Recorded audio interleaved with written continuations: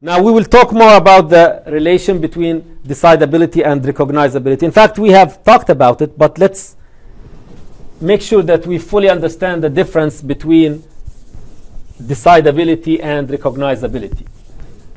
So we have in previous lectures we said that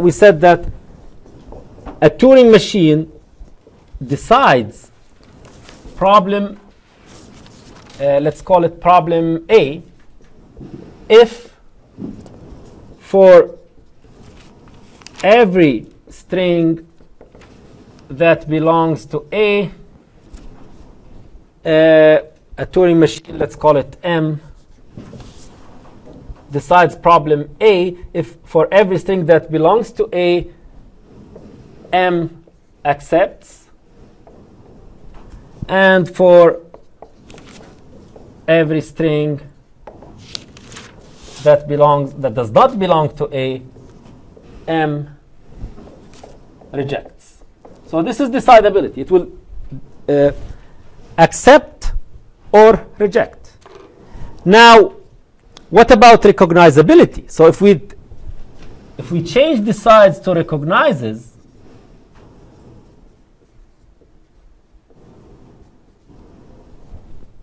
how would we change this definition? For every string that belongs to A, M accepts. For every string that does not belong to A, what happens? M rejects or loops. Yeah. So M rejects or loops forever. So decidability is given a string, there is a Turing machine for deciding a language. If the string belongs to the language, it's going to accept. If it rejects, it's going to reject. If it doesn't belong to the language, it's going to reject. While recognizability means if a string belongs, it will accept. But if it doesn't belong, it will either reject or loop forever. So a recognizer may not terminate within finite time. A decider terminates within finite time. A decider makes a decision. A recognizer recognizes.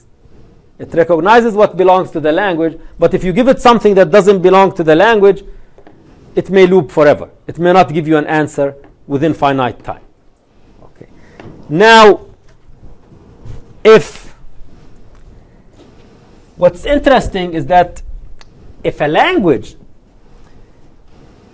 both the language and the complement of the language are recognizable, then the language is decidable.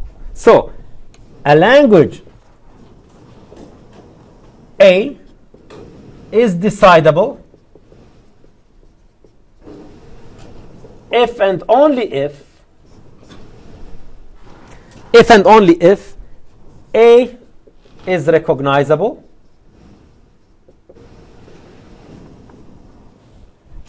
and the complement of A is recognizable.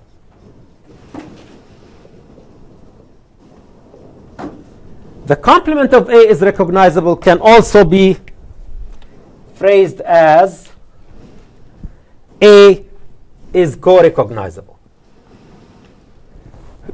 Excuse me.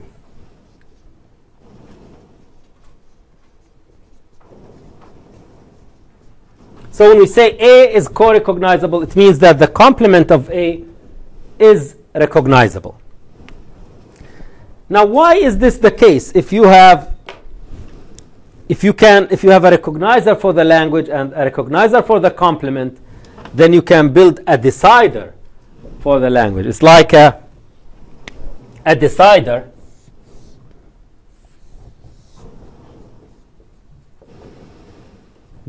for A would just run.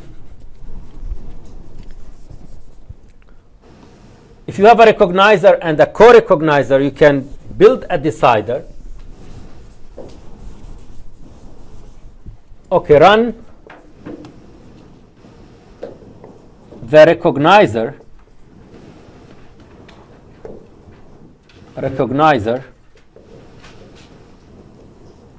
for A and run the recognizer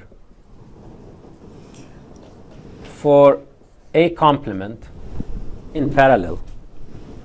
So a decider for a language, if you have a recognizer for the language and a recognizer for the complement of the language, right, you can decide the language. You are guaranteed to terminate within finite time. Why?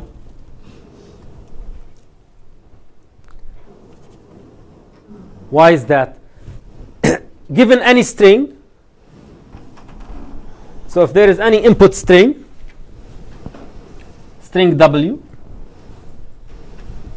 a string will either belong to the language or its complement. Because by definition, the complement of the language has all the strings that are in sigma star but are not in that language. So a string will get recognized by either this or this. So we are guaranteed, if there is a recognizer for A and a recognizer for A complement, we are guaranteed that one of them is going to recognize W in finite time. Okay, so if you call this machine R and R1 and this is R2, so either R1, since W must belong to either A or A complement, then either R1 or R2 will recognize W and terminate in finite time.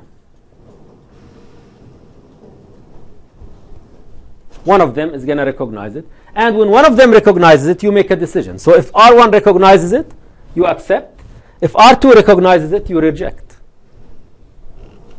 So this is the algorithm for building a decider using two recognizers. So if a language, if A has both a recognizer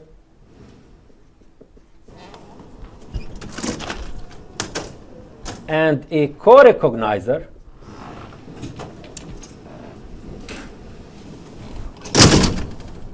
the following algorithm can decide A.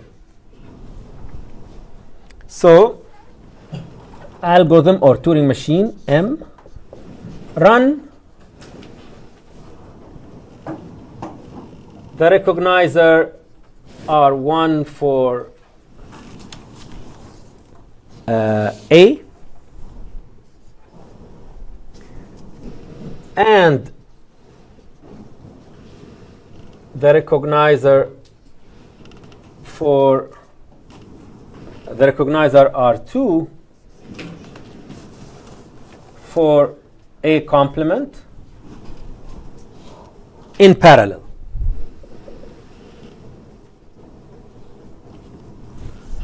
If R1 accepts accept, if R2 accepts reject.